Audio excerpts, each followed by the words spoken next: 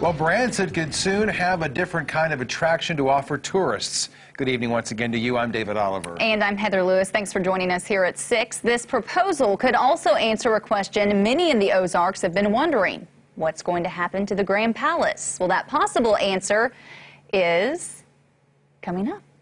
A developer wants to build Aquarium at the Boardwalk at the old Grand Palace location. Color 10's Crystal Blair spoke with the developer of that idea today, and she shares tonight what the attraction will feature and the steps necessary to make this proposal a reality.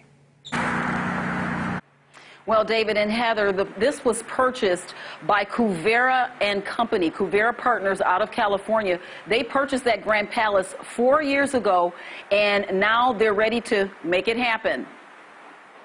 Kuvera Partners also owns and operates Branson's Hollywood Wax Museum. So there's 3 parts to the pie. Tej Sundher, a developer with the company, says only the first phase of the project will be done using a TIF. So we are fully funded once if TIF is approved to move forward right away. We listened through the last process of TIF, and one of the biggest concerns, and understandably so, was the idea that our neighboring businesses could get displaced by the aquarium. Sundher says they hired a marketing firm to address those concerns. We hired H2R to do a study to see what would be the impact of an aquarium come in here. We were very pleased that by bringing an aquarium, there would be some displacement, but all of that would be replaced by additional people we brought into Branson through either extending stays, coming more often, or new customers that we talked about before. And of course, when people think of aquariums in the Ozarks, what comes to mind is Springfield's wonders of wildlife.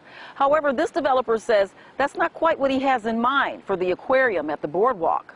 We're going to bring different things. We're really going to focus on fun, interactiveness.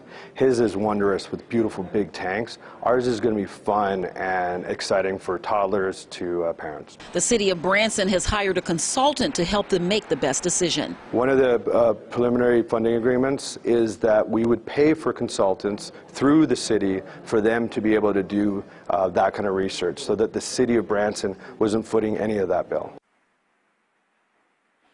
Now, this project will be done in phases, and they're hoping to have it completed by March of 2020. The issue will be taken up again next Tuesday at the Board of Alderman meeting. Reporting live in Branson, Crystal Blair, Color 10 News, Ozarks First. Crystal, thank you.